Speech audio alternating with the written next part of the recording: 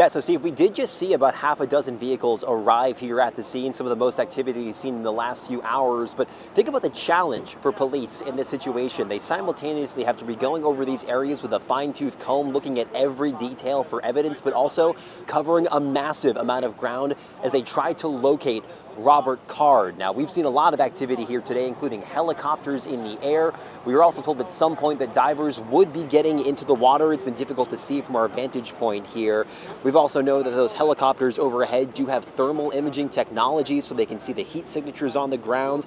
This whole area is where that suspect's car was found abandoned after the shootings in Lewiston on Wednesday. Right now, investigators are going step by step to check off anywhere he might be. We searched the banks earlier this morning.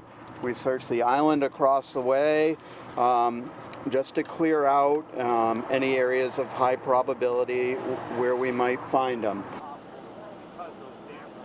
Now, an interesting note, as we talked about, that shelter-in-place order has been lifted, but hunting season, deer hunting season, was supposed to begin in Maine tomorrow. Of course, there is a large police presence going through some of these woods.